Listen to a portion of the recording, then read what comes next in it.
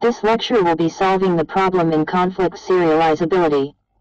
In concurrency control, serial schedules have less resource utilization and low throughput.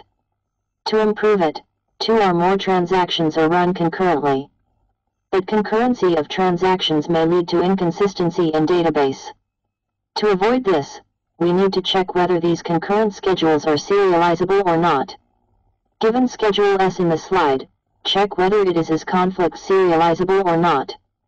The first step that we need to do is to list all the conflicting operations and determine the dependency between the transactions. From the schedule S we can see there are 3 conflicting operations. The first operation is read item A for transaction 2, and write item A for transaction 1. The second operation is read item B for transaction 1, and write item B for transaction 2. The last operation is read item B for transaction 3, and write item B for transaction 2.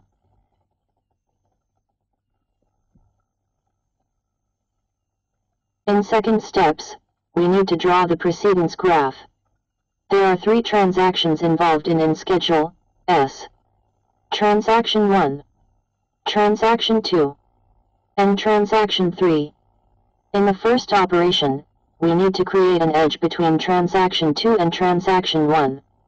In the second operation, we need to create an edge between Transaction 1 and Transaction 2. In the third operation, we need to create an edge between Transaction 3 and Transaction 2. In the proceedings graph, it clearly shows that there exists a cycle. Therefore, the given schedule S is not conflict serializable.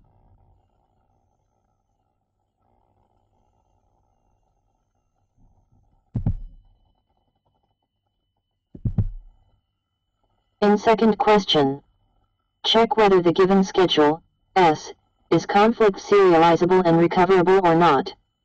The first step that we need to do is to list all the conflicting operations and determine the dependency between the transactions. There are 6 conflicting operations existed in the schedule, S.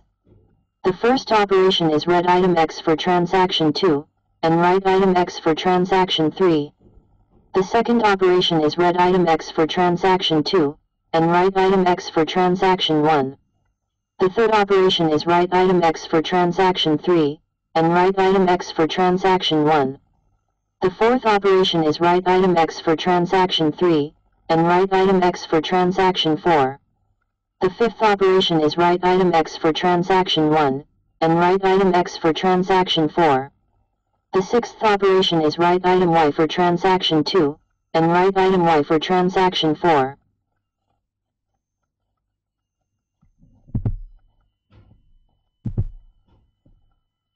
In second steps, we need to draw the proceedings graph. There are 4 transactions involved in schedule S. Transaction 1, Transaction 2, Transaction 3, and Transaction 4. In the first operation, we need to create an edge between Transaction 2 and Transaction 3. In the second operation, we need to create an edge between Transaction 2 and Transaction 1. In the third operation, we need to create an edge between Transaction 3 and Transaction 1. In the fourth operation, we need to create an edge between Transaction 3 and Transaction 4.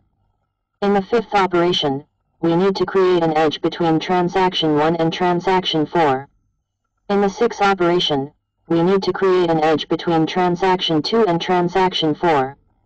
In the proceedings graph, it clearly shows that there exists no cycle in the proceedings graph. Therefore, the given schedule S is conflict serializable. There exists no dirty read operation.